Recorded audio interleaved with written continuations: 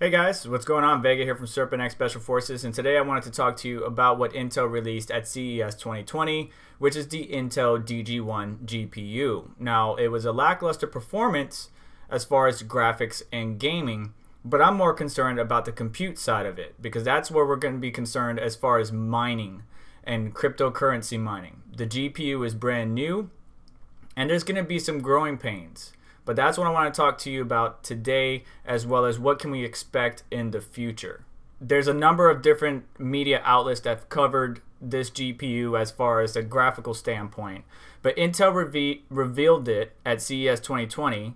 It's built on the Xe graphics architecture, and they have a software development vehicle releasing out to independent software vendors this kit, so that way they can develop their programs, application code, whatever, based on this Xe architecture or working with this Xe architecture. You won't be able to buy it outright, and it's rumored to have 96 EUs, so it's not like CUDA cores or anything like that.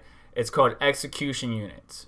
The DG1 is built on 10 nanometer process, and while it was showcased at CES on a laptop and desktop variant, it was an underperformer.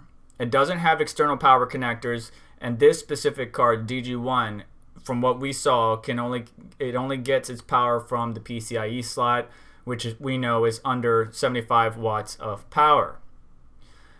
Intel did show that the DG1 running in an SDV box being sent to developers playing Warframe at 1080p. No frame rate was displayed on screen, but the eyeball put the range around 40 frames per second. The discrete Xe graphics card won't resemble what we're seeing in the DG1 SDV. So the look of it is not going to be the same. They're going to change that up. But Intel is not, in my opinion, worried right now about the desktop space. I know a lot of consumers and desktop users would like to have a discrete GPU from Intel as soon as possible. I believe they're focused more on the server side and the compute side. Just recently, they're working with the U.S. Department of Energy that announced Aurora, which is going to be the world's first supercomputer capable of sustained exascale computing.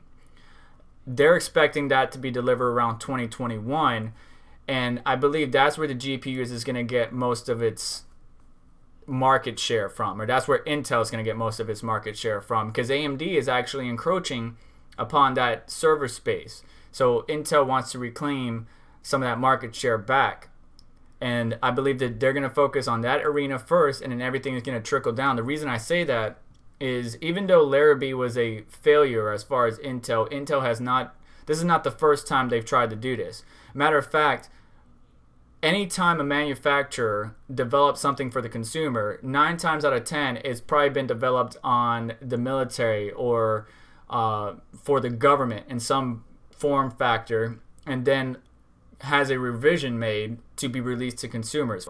So we can see most of our technology trickling down as things progress. For example, GPS was used by the military, and then slowly but surely started to trickle down into the consumer market on our cell phones, devices, TomToms, whatever you want to use. So we can expect that Intel is going to focus on the server side and then slowly but surely trickle it down to the GPUs or discrete graphics for the desktop market.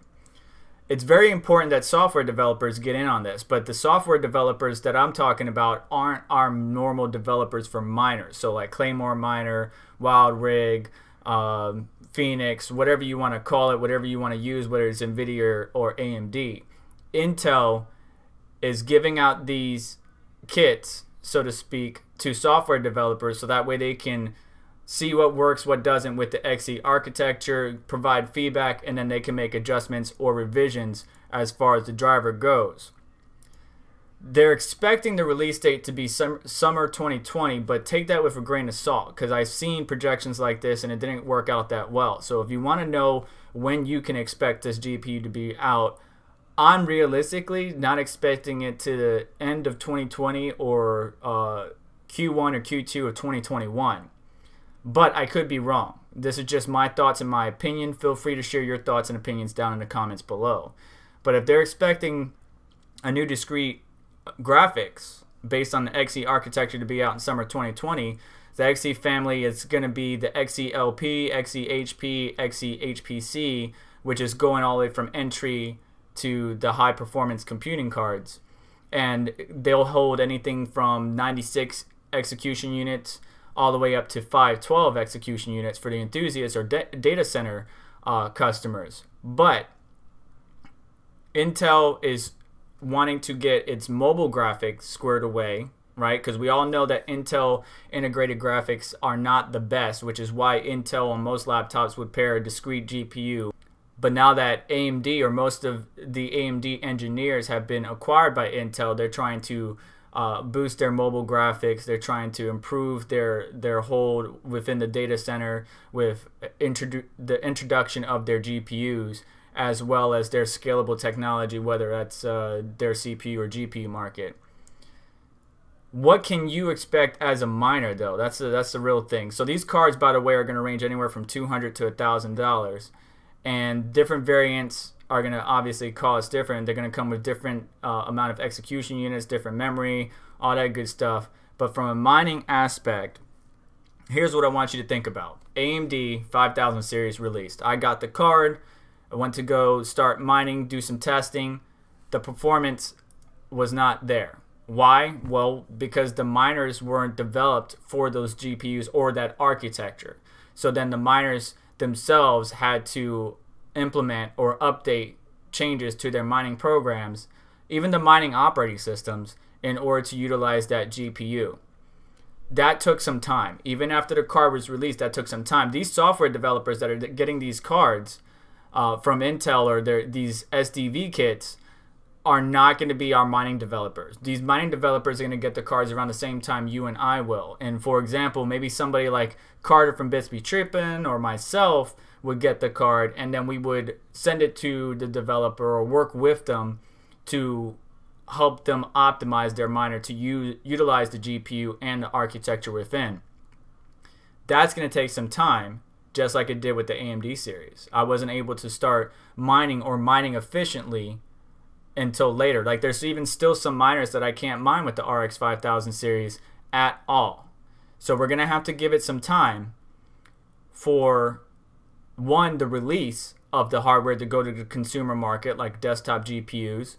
Once that's released, then we have to let the miner developers catch up and develop the software for it. Then there's going to be driver improvements. AMD has constantly had driver revisions done to their GPUs, and just recently on the 9th, they've released another optimization, and there's subtle improvements every now and then. You know, Intel's not going to come out the gates running. It's going to take some time to optimize, not only for the gaming side, but for the mining side, and we just, as miners, are going to have to be patient with it. So I would urge you not to pre-order anything. Make sure you listen to sound reviews. Usually not 100%, but usually we can determine mining performance based off of graphical performance. There's a couple of variables that go in there, so you can't really pick out every single detail, but you can determine the mining performance of some of these cards based on its graphical performance. And wait for reviews to come out. Wait for other people to pitch in and help out. The mining community, we all work together. Anytime I get a card that's brand new, I always post my results, information, Twitter, Reddit, Discord, trying to help everybody out. But Gamers Nexus, Gordon from PCWorld, everybody's done a wonderful job covering this Intel GPU, but you can't expect a lot from it right now. This is Intel's first step. They have done this before and it didn't turn out too well, so we're going to see how things turn out. Let me know what your thoughts are in the comments below. Do me a favor, if you got any useful information out of this video, hit the like button, share, subscribe, comment, all that good stuff that helps me out.